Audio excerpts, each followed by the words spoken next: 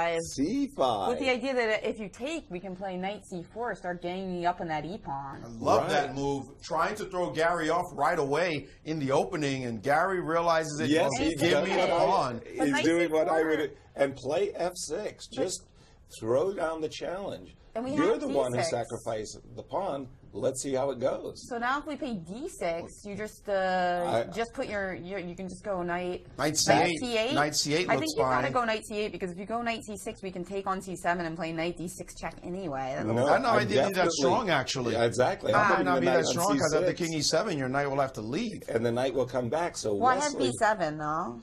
Oh. I think Wesley's just going to play bishop e3 and slow play it. Yeah, like as a pawn sacrifice. Right, and then we have d6 in the card anyway. Exactly. Yeah, that's exactly right. So, but hold on a second. In this position, b5 is an idea. He has played d6 and knight drop back to c8. So we're seeing this critical line: d6, knight drop back, and now the move bishop to e3. That is an interesting variation. The point being that the knight on g8 cannot get in the game, and white is threatening the pawn on c5. The question is, what if b5 right now? Now he's played b6, being very solid.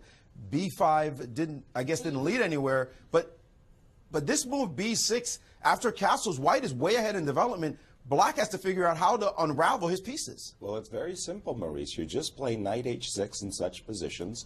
You bring your knight to f7, and you quickly, and I mean quickly, get your king out of the center. And again, these pieces on the king side, white's pieces, the bishop on e3, bishop on e2, knight on f3, are not major actors in this type of structure where black is blockading with his pawns on e5 and c5. Personally, it's easier to play Wesley's position, but I actually like black's extra pawn. And Garry's played the move bishop to c6, very attacking cagey. the pawn.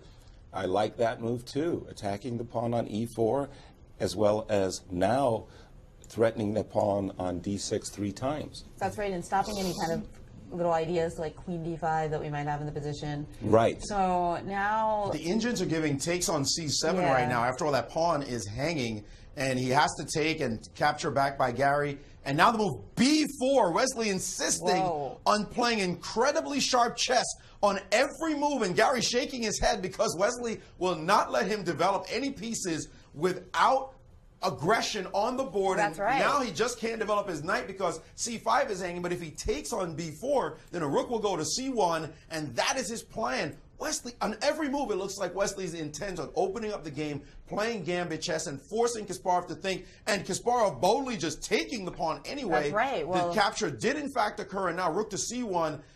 That he did not play knight e7 just yet. That move has not been played just yet. So what kind of what is Wesley's plan? Well, simple. Keep that king in the center. That was why I wanted to go knight h6 and f7.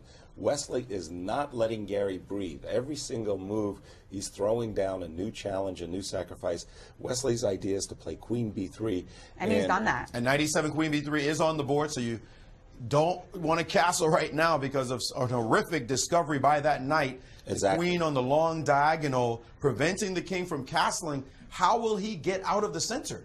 That is and the Indians, by the way, are giving a huge edge to white right now, saying that white is crushing black by a full piece, according to the Indians, because the black king is stuck in the middle of the board.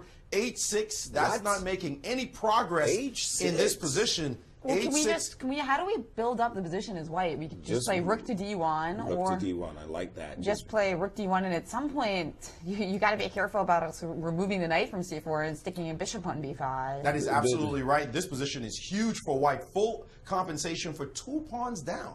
2 pawns down. And rook d1 was played. But the question is, I'm trying to get into Garry's head. What was he thinking about with this move h6? He can't be thinking about playing f5, opening up the position to the better army. No. So what was? Well, he's played b5 here. b5 now on the board. The Indians give that as totally lost. Knight takes e5 and bishop b5. Bishop b5. What is this about? Wow. More sacrifices. The Indians gave knight a5 as completely crushing, but this is bad as well. This is also bad. That C6 We're bishop. threatening bishop c6 and queen e6 check. What about just queen e6 right now as Exactly. well? Everything is bad for him. He just played rook to b8, forcing the trade. It looks like queen e6 won't work right now, but there's got to be a death blow.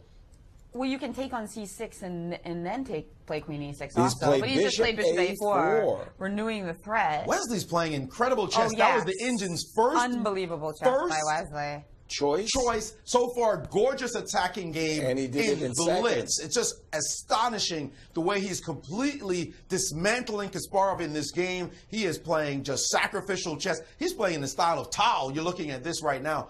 Beautiful. Fantastic game so far. This is and Garry awesome. missed, I think Garry missed b4 because you could see as soon as the move b4 happened, he was already like, whoa, I wasn't expecting that. Is queen b7? He played It queen looks to like- b7 is queen on to the board. B7. Queen And- b7. Oh my not goodness. Rook b7. Rook c6 Rook is c6 and crushing. queen e6 check, Rook yeah. c6 is just, if he finds that, this is I the just other updated game, my board. which is not nearly as exciting He's as going this to one. find rook c6. Will and he queen find e6 it? check. Rook c6, Guys. and bam! There There it it is. is, yeah. Wow, Wesley So playing one of the brilliant. greatest Oh, man. blitz games I've ever And now witnessed. he's played bishop c5, and he's just threatening bishop takes c6. This is like I mean, bishop takes 6. Morphe This is versus the unbelievable. Duke. This is yeah, unbelievable chess. This is one and of the Garry greatest. knows it now. He's completely busted. What an amazing display by Wesley. Wow. And now taking on e7 and resigns. What What are we a- seeing here? I mean, kudos to Wesley So. He just ripped Garry apart in that game. You can look at this game from just studying